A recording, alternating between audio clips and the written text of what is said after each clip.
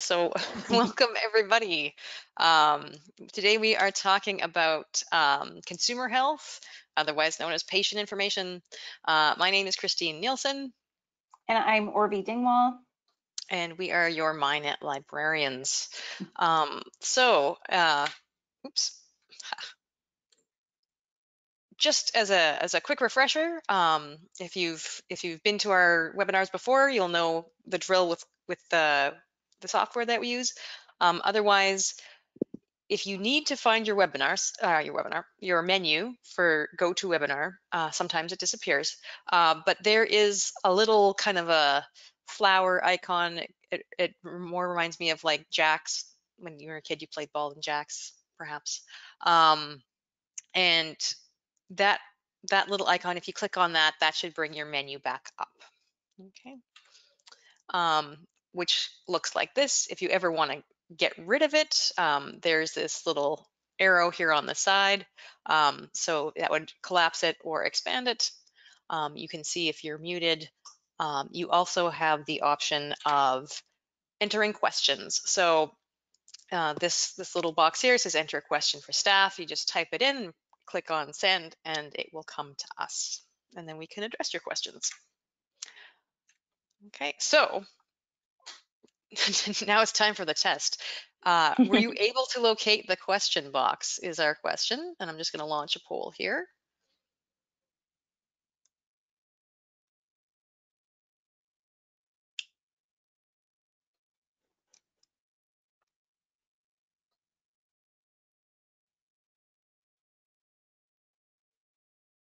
So far, so good. We're still waiting for some people to answer.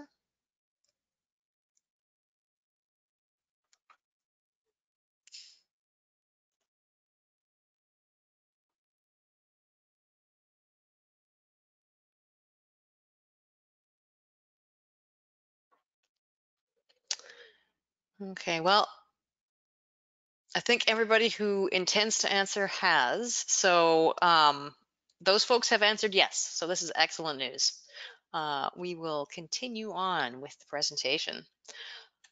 Okay, now in terms of what we're going to cover today, there are some things that we usually cover at the beginning regarding MHIKNET services. After that, we're going to talk about some critical appraisal tools that you can use yourself and talk about with your patients. And then we're also going to talk about some places to go for reliable patient information. Okay, so after today's session, we're going to post the recording for this webinar. It's on our website, www.mhiknet.ca. We'll also send around the slides and ask you for a little bit of feedback. Okay, so question number 2. What is it that you want to get out of this session? And we will just give a couple seconds, a minute to see what you guys had in mind.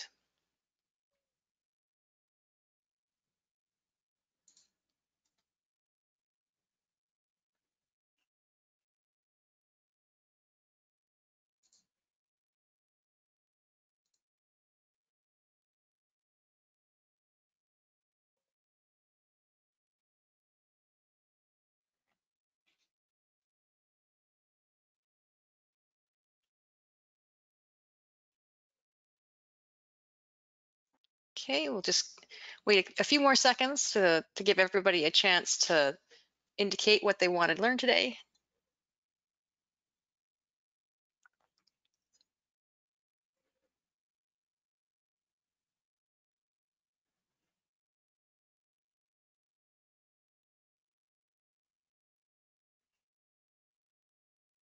Okay, well, I'm going to close the poll, and based on the very scientific nature of our poll, we can tell everyone wants to learn everything. So We love it when that happens. That's great. All right, so then let's get started, I guess. For anybody who is new to MHIKNET, MHIKNET stands for Manitoba's Health Information and Knowledge Network, and it's a service that's run out of the University of Manitoba for staff that work at Manitoba Health, seniors and active living, staff of participating regional health authorities, and fee-for-service physicians here in the province of Manitoba. And there's there are a whole bunch of us that work on the MHIKNET team. So there's Orvi and myself. We've also got Gail and Cheryl. And Cheryl, I don't know if any of you ever request articles. She is the one who works all the magic to get those articles to you. So we would be lost without Cheryl. Okay, MHIKNET library cards are free, which is amazing. All the services for MHIKNET are available at no cost to you. The cost is covered by the province. And you can get a library card by going to our website, filling out the form, sending it back with a copy of your ID just to indicate that, yep, you are an employee of such and such health region, you're a physician, etc. And then we'll set you up. And we recommend that you do this, you know, when it's convenient, but also not waiting too long, because if you're ever in a hurry and you're like, oh, I need all this stuff, we would have to be like, okay, first get a card and and then, you know, and then we'll get it for you. So just for the sake of convenience, we recommend that you have one. There's no cost, so it's not a big deal. All right. In terms of a heads up, we have a relatively new web address. A few months back, we switched over. So now, if you have bookmarks, we suggest that you update them to www.mynet.ca. And trust me, it's way easier to remember than the last URL. So if you just want to type it in, you can. In terms of service, I mentioned we offer various services. So if you find yourself in a situation where you need to have information about something, you want us to do a literature search for you, we can. There is a form on our website. Alternatively, you can just send an email and say, hey, I need to know about this topic, and then we can kind of follow up with you and get, you know, more details to the nitty-gritty in terms of what you're looking for. We also do document delivery, which is what I referred to earlier when I was talking about articles. So if you need a particular journal article, we can track that down and send that to you electronically. At the moment, the physical library at the university is closed, so we can't send physical things. But in more normal times, if you wanted to request a book from the university library, we would facilitate that as well. Okay, we have current awareness alerts, and these are just a mechanism to kind of keep up on the research that's coming out on a particular topic or from a particular journal. We would set it up, and you would get periodic emails when new things relating to your topic or journal were published. So that can be handy. Training and orientation sessions, of course, like the one we're doing today, are on our list. And we also have access to UpToDate for you guys.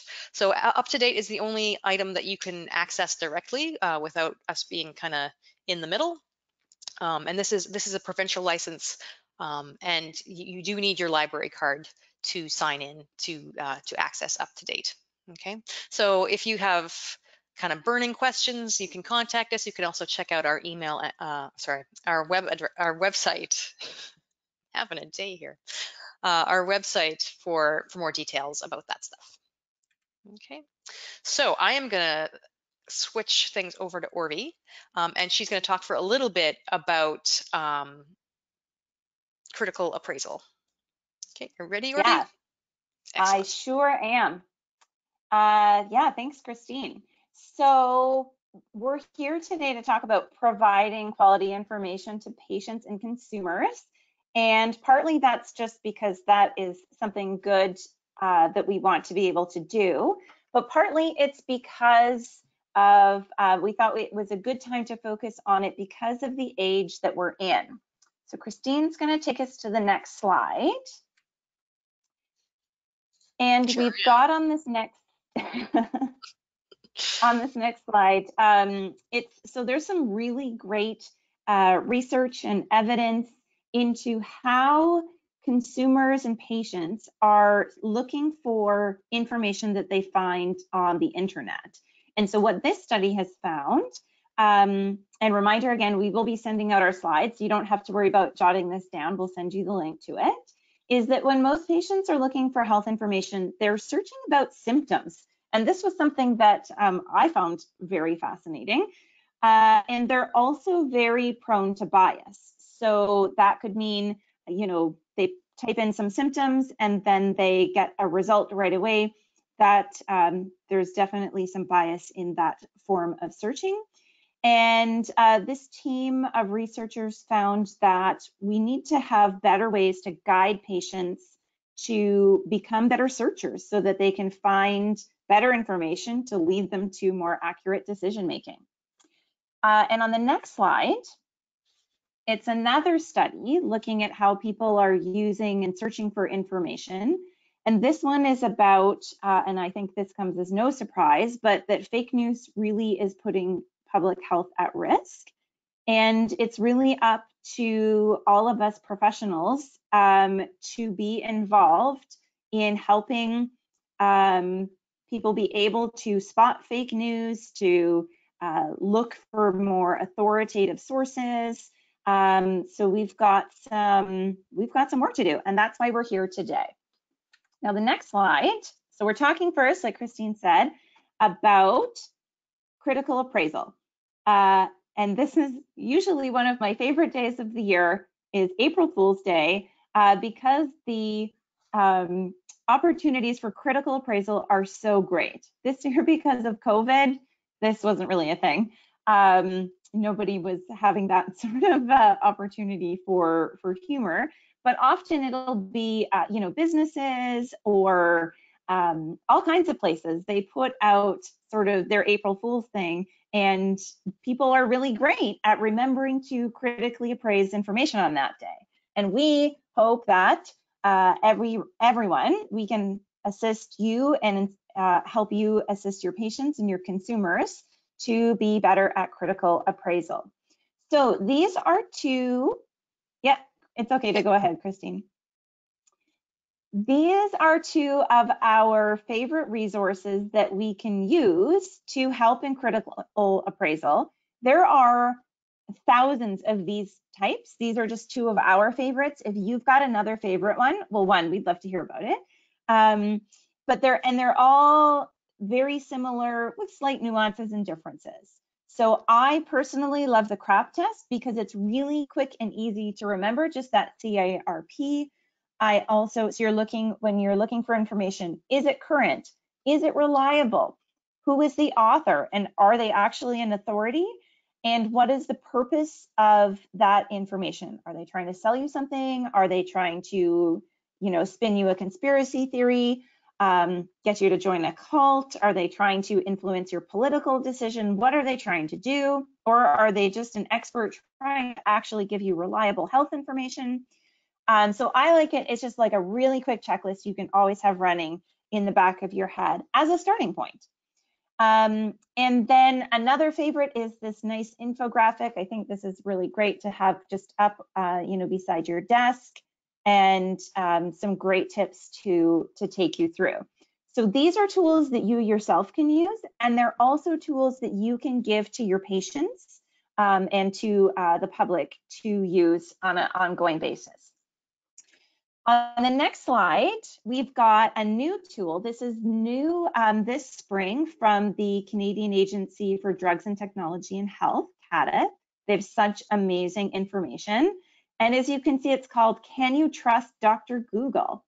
And I will also, again, mention we've prepared a handout with all of these resources on it. So again, you're welcome to take notes, but we'll also send you a summary of this. You can have it and share it with others. And like I said, there's so many of these. This is much longer and more comprehensive than like the 4-point CRAP test, but it covers the same kind of information. And Christine will go to the next slide, and it just zooms in a little bit so we can, how do we tell if it's legitimate? Who is the author? When is the date? What is their objective, purpose, transparency, and usability? So these are all just really good tips. Find one that you like, that resonates with you, and jump off from it. So these aren't, these aren't meant to be the be all and end all, but they are meant to be a starting point to say, is this total junk that I just need to toss out and don't worry about? Or is this from an authoritative source that I can use? Is it a reputable source? And then you really start getting into the more scientific critical appraisal. Were their methods good? Did they have the appropriate sample size? Did they control for bias in the appropriate ways? All of those kinds of things. But just as a filtering point, these tools are awesome. Now, I'm not sure, maybe you can all just enter into the chat. Did anyone have a chance to watch some of these online verification skills videos with Mike Caulfield? So we sent them in the reminder yesterday. So you can just enter in your chat and let us know if you watched these or not.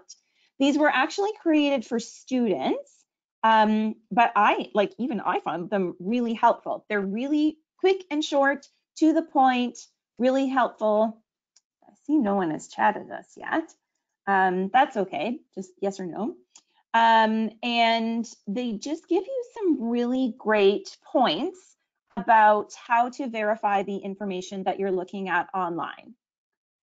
So on the next slide, I just sort of summarized some of their key points, which is when you're, now this was something that I actually have, once I saw this, it was like a little light bulb went on, and I've been using it a lot ever since, which is investigate the source that you're looking at, and also to rely on established media. So his points are about things in the media.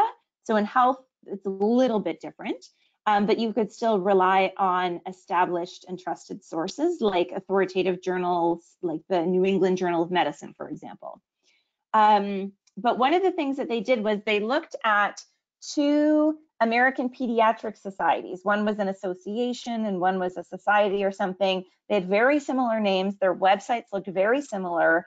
And they went through how you can actually see who is the real one and who is the one that is trying to push their Agenda.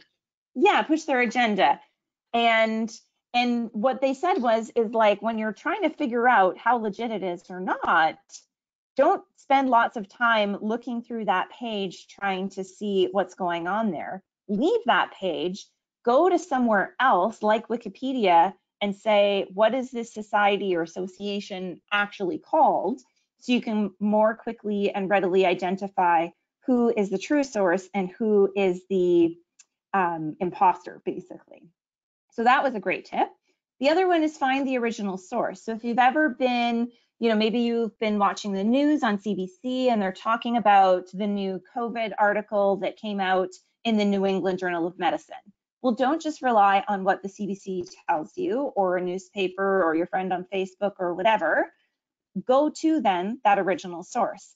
Now, sometimes this is easier said than done because sometimes in the media they're reporting on things that actually aren't in the public domain yet. And we're happy to help with this. So if you've heard about something, it's like, oh, my friend told me about this new article, but I'm having trouble tracking it down, or I don't have time to track it down. I'd rather spend my time just reading the article. We can help with that, absolutely. And then there's also fact-checking sites, and we're going to talk about these a little bit later. But these are actually helping you in the, is this actually true or not? So they're really great. They do a lot of the work for you. Okay, so those are some great tips. There's also this really neat site. It's called newsliteracy.ca. And again, it's helping in the debunking process. It's got some really great tools to help develop your skills.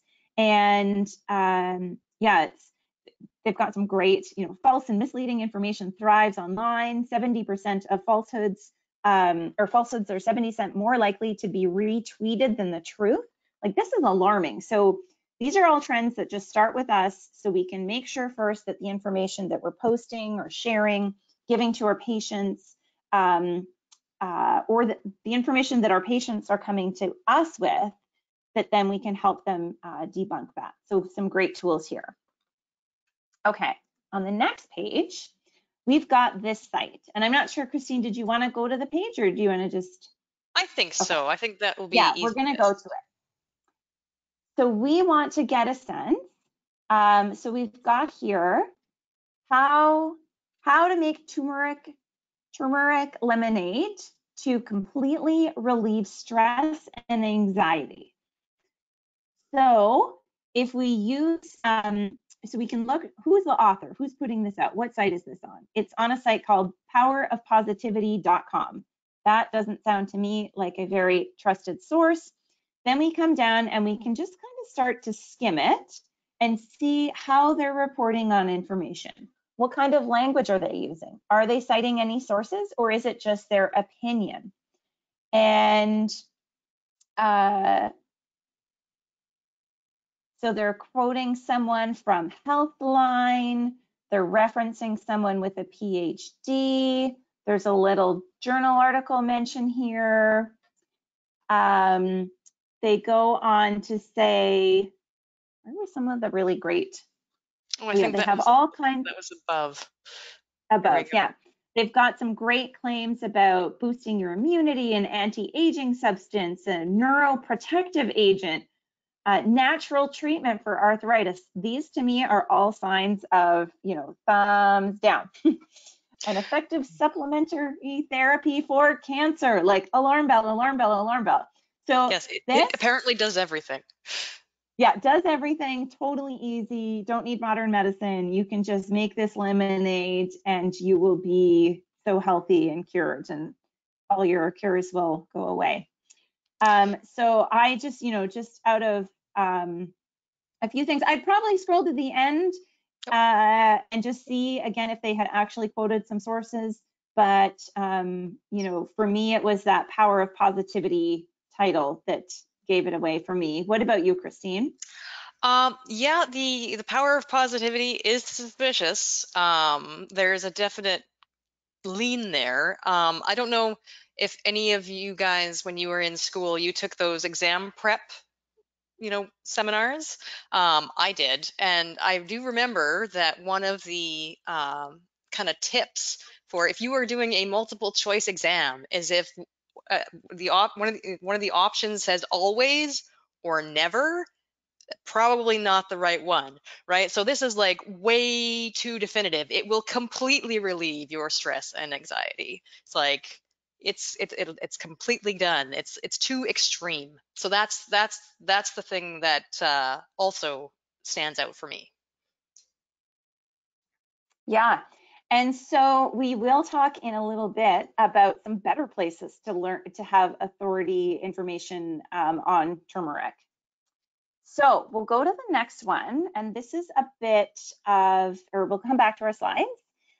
So these are some fact checking sites. So you might have heard something like, okay, I've heard that there's this great breakthrough, all this new evidence out on the value of turmeric. So we can use some of these fact checking sites. Some are specific to health and some are specific to research, and we'll just kind of quickly go through them. So there's one called Health Feedback. And maybe, Christine, if you just go to the next slide, and it shows an example of a page. So the claim here is that the World Health Organization stated that asymptomatic spread of COVID-19 is very rare. Therefore, physical distancing and face masks are not necessary. And their verdict here is this claim is incorrect.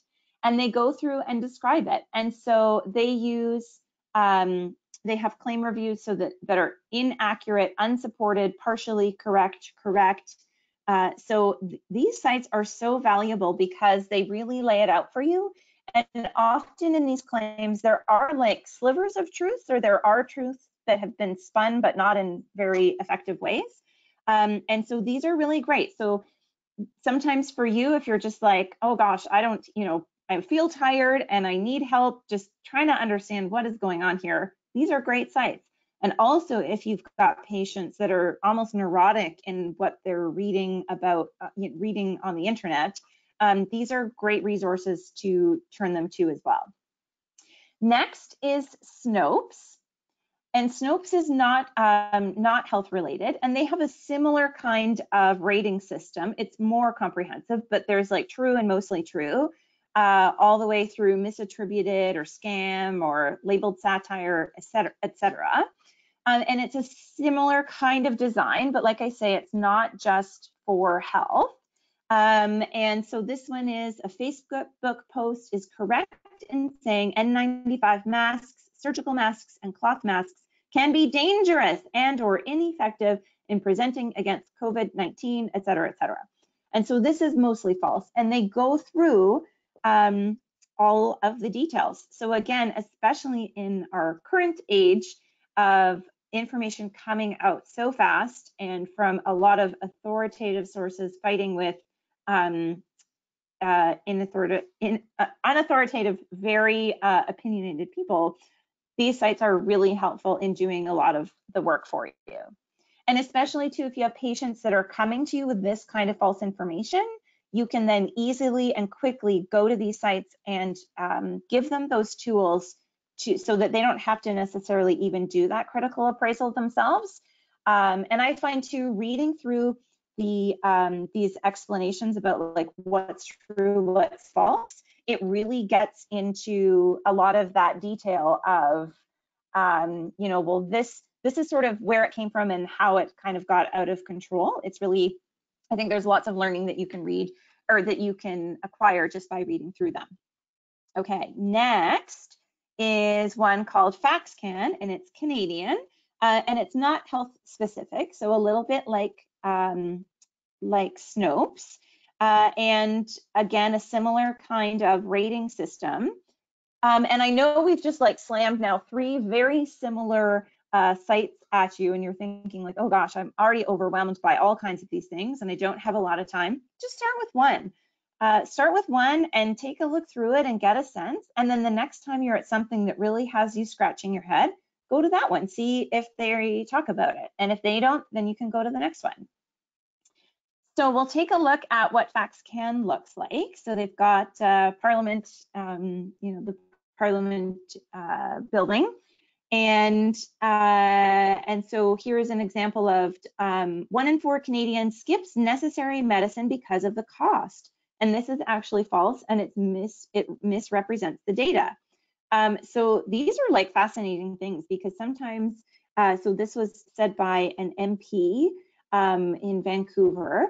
Sometimes things are said and then they spread like wildfire and we take them for truth when in fact they're not. So some really, really great information here. And even though it's not specific to health, there is health information that is included on it. All right, I think we have one more to go through, next one is Retraction Watch. And so this is really great. This is specific to the scientific and peer-reviewed journals. And it's a searchable database of the retractions. Now, depending on what kind of work you're doing, this may or may not be something that you want to look through, but the first part of their site, we've got some screen captures. It's basically a blog, and they write about sort of current issues and current things going on in science that are retracting or that do need retractions or do need corrections.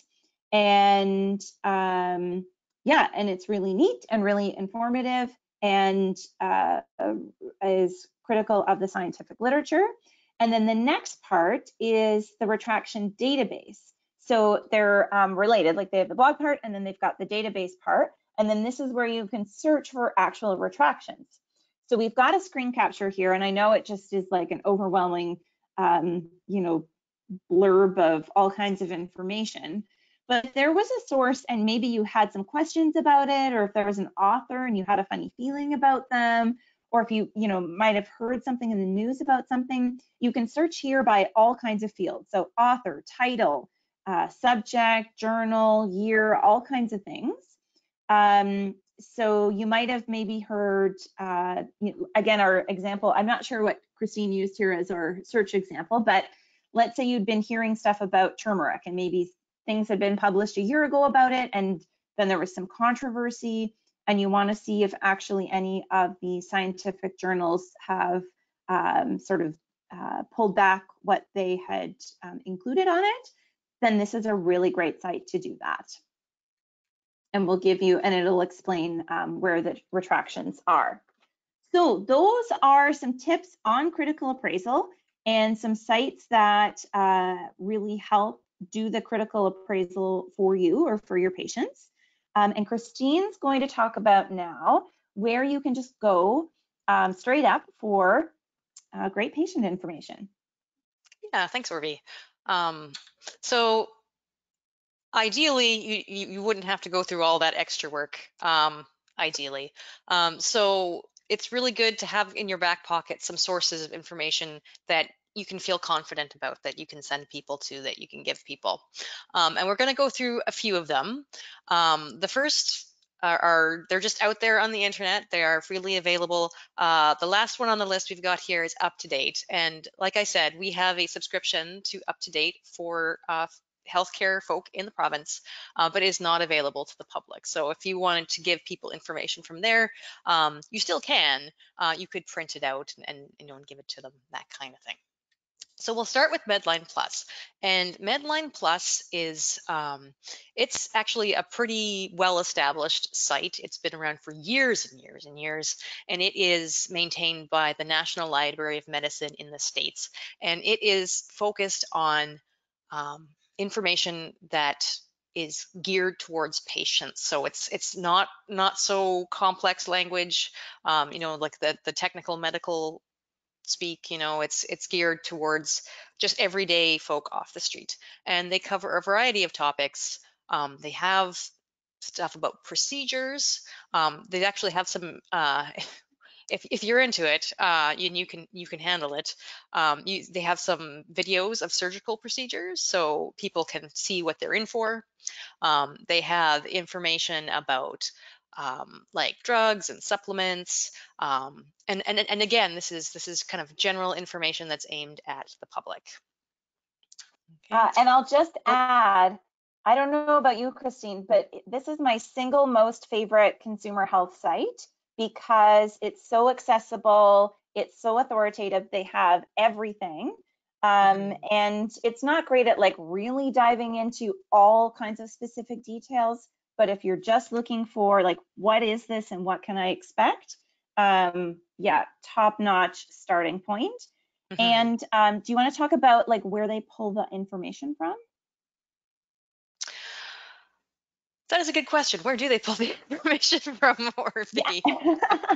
Well, this is one of the things that also I like so much about it is because it's not like it's one group who just writes this information, that they pull from all of the top agencies and organizations in America and beyond, and pull them all together. So if the Pediatrician Society has really great handouts, or the Breast Cancer Society has really great handouts, they're in Medline Plus. So you only have to search one place. You don't have to search a million places.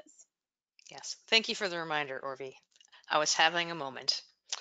Okay, so back to our turmeric example. They've got information about turmeric. How convenient. And so maybe I'll make this slightly bigger if I can. Maybe I can't. Okay, that's all right. So I'll just kind of explain here. So we've got kind of some basic information. So we've got the common names, because of course, sometimes you've got different names for the same thing. So that if you're looking at, a supplement and it uses one name versus another, you can kind of sort that out. It gives some background about what it is. It tells you a bit about, what we know about it. And in some cases, like if you're talking about the herbal stuff, it's a little tentative. Like they might have statements like is believed to do such and such a thing or help with this condition. But if the research evidence isn't there, they're not going to say it will completely relieve all your stress and anxiety. They'll say, well, maybe it might help a little, but we can't say for certain, right? So they're upfront about whether or not there is evidence behind these things. right? And you can see on the side, they've actually got some related topics. So they have an app, which is kind of cool. You can have an app. So, if you're finding yourself looking at this kind of information a lot, you can download that. They've also got an herbs at a glance. And then they've also got stuff that's really kind of focused towards healthcare providers as well. And so I don't know if you can read this. It says musculoskeletal inflammation and natural products. So in that particular document, there would be information on turmeric, right? So that's pretty awesome. Oops. Why is it not advancing?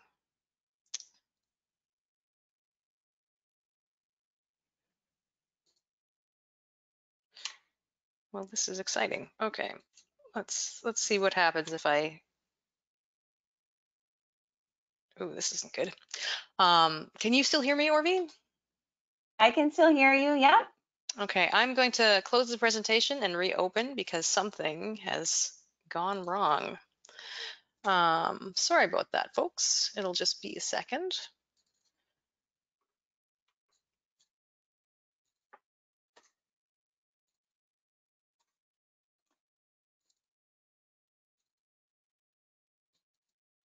And these are the things that sometimes happen. And usually I see now I should have saved my comments about Medline Plus for now. So Yes, it is very well regarded. If you talk to any health librarian, they will be very positive in what they have to say about Medline Plus.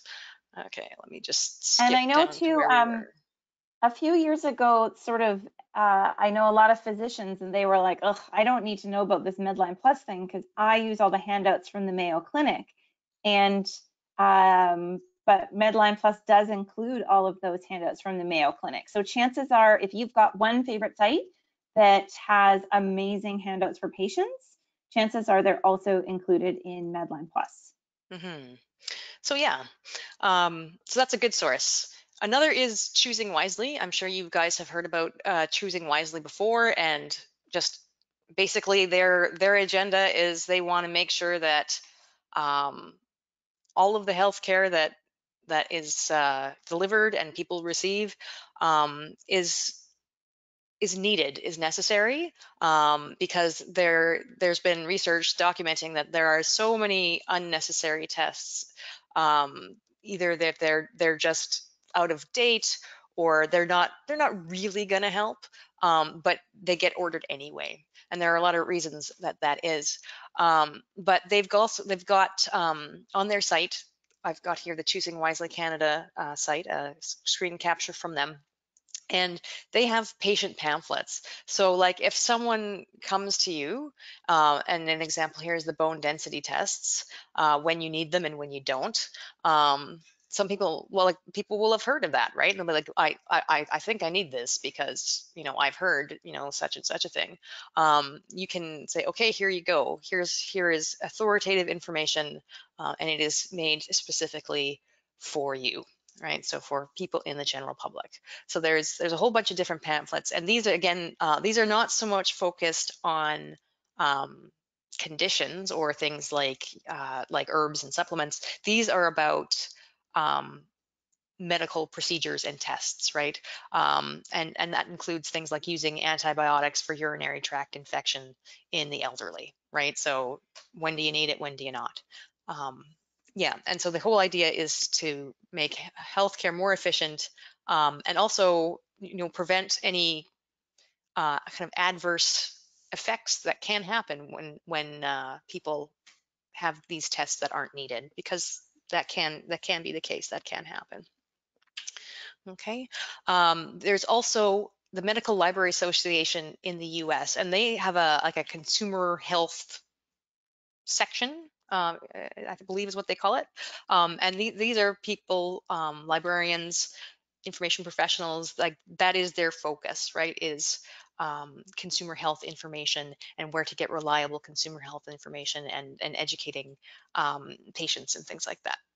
So they have some websites, and again, it's things like, cancer.gov, the Center for Disease Control and Prevention, um, general kind of sites, but also specific things relating to, diabetes or heart disease, that kind of stuff. And now you'll notice on the side, they've also got some other resources as well. So they've got a bit relating specifically to COVID-19, which is, of course, a very relevant topic these days. They have information on finding good health information. The what did my doctor say? So one thing that I really like, that the MLA has done, is that they've kind of put together almost like a little dictionary for medical terminology. So like if your doctor is talking about postprandial um, administration of a medication, I mean, that's not how people talk, right? They probably don't know what postprandial means, so they can kind of look if they're maybe too embarrassed to ask, or they didn't read the little sheet that comes with the medication until they got home. They can look that up, see what that means. Oh, that means after eating, right? So they can kind of be a little bit more informed when it comes to the language that health professionals use, like with just as a matter of course, right? And I think, Christine, just to add to that is when the librarians are creating these lists of their great sites, it's not just who has good, evidence-based information. It's also who has good evidence and information and writes about it in an accessible way for patients, Hmm. because that language of accessibility, like Christine just said, is it in a common language and at an accessible reading level for patients. So that's how information makes it onto these lists. Hmm. Good point. Okay, so last but not least, we've got up to date. And you may have seen we have a webinar that we do about up to date. And up to date is good for a lot of things. It is not the be all and end all, but they do have patient information, stuff that's specifically geared towards patients. Right, so this is just a view of their website. So if you were to do a search, you get some options here. You can see everything. You can see stuff related to adults, the pediatric population, patient, and patient is the one that we are interested in. So if you were to go there, it says, okay, patient education, foot care for people with diabetes, beyond the basics, right? So this is a little more in depth than just kind of like, hey, intro to foot care. So that's kind of nice that they have the basic, but then a little bit more, um, I'll say advanced. I don't know if it's really advanced, but you take my meaning. So that's like the next step, right? Right. And so if you go to these things, like the way that it's laid out, it's not spectacular for printing, but if you were to go to the print view, then you can print it off. You can see, all the same information over on the side. I'm not sure how well it's showing up for you guys, but they it kind of breaks things down. So in this particular um, patient information handout, they talk about risk factors, they talk about foot exams, prevention, all the things that you would want your patients to know about. Okay. Now, last but not least, uh, we've kind of pulled together some sources of information as well. I don't think we rival Medline Plus or anything like that, but we've given it a shot. And so if you go to our website, we have toolkits, and there are different topics, and one of them is consumer health. So on this page, we do have links to some of the evaluating critical appraisal type information that we talked about here as well. So things like links to Snopes, to how to spot fake news infographic, that the video series about online verification skills, that kind of thing. But we also have some subject specific sites. And again, these are things like the American Diabetes Association, Diabetes Canada, the Canadian Virtual Hospice is an outstanding resource. Things like that. And I mean, hopefully you would find something useful there. just as an aside, if you know of something that is a really good source of information that we don't link to, we also take suggestions. So if you wanna shoot that in an email, um, please do let us know.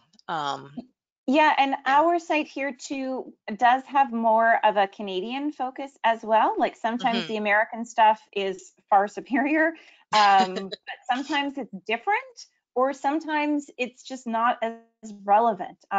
We've got really great Canadian sources, and sometimes they are featured like in Medline Plus or on the Medical Library Association's list, but not always. And so that's also a reason why we'd love for you to pop in here. For sure. Okay, so uh, it, has been a lot of information in the last 45 minutes. We've kind of reviewed the different critical appraisal tools.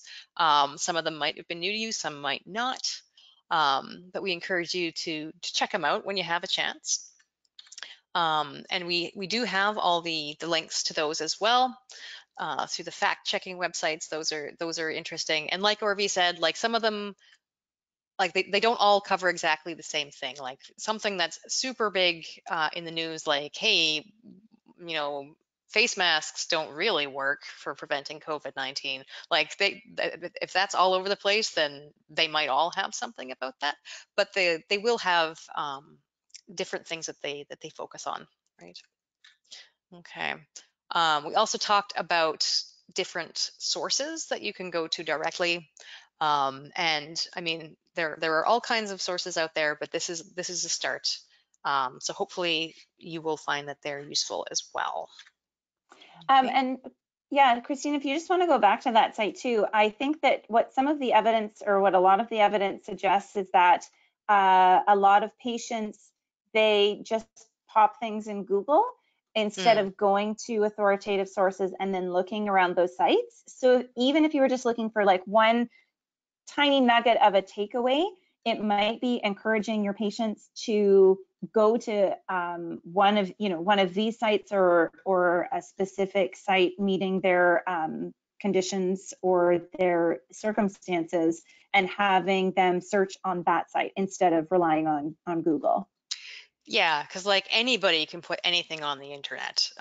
There is no kind of Everybody's a regulating doctor on body. the internet, right? That's right. It's like, are you going to go to Medline Plus or Christine's, uh, herbal outlet? Power of positivity. Yeah. Yeah. So, um, while Google is useful, sometimes being a little more strategic is the better way to go. Okay. So we have time for, oh, is it doing this again? Oh, here we go. Okay. We have time for questions. We've got our contact information posted up here. So if you don't have questions at the moment, you can always contact us later. And that's good too. But if you want to talk about something now, then we have time for that.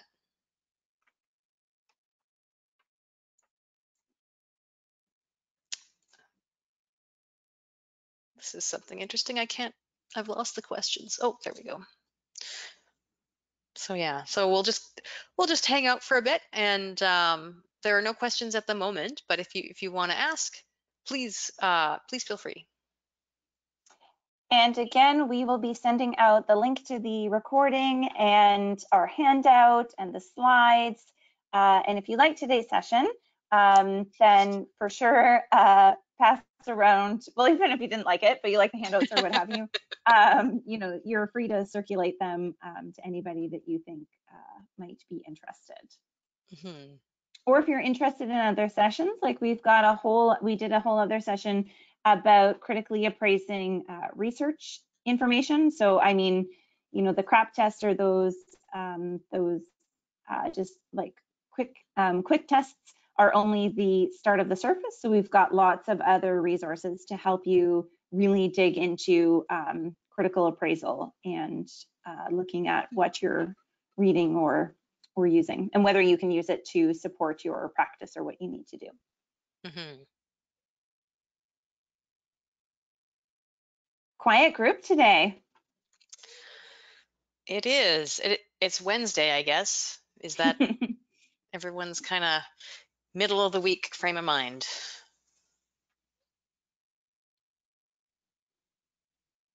All right, well, we'll end there. We are always available to answer any questions that you have afterwards.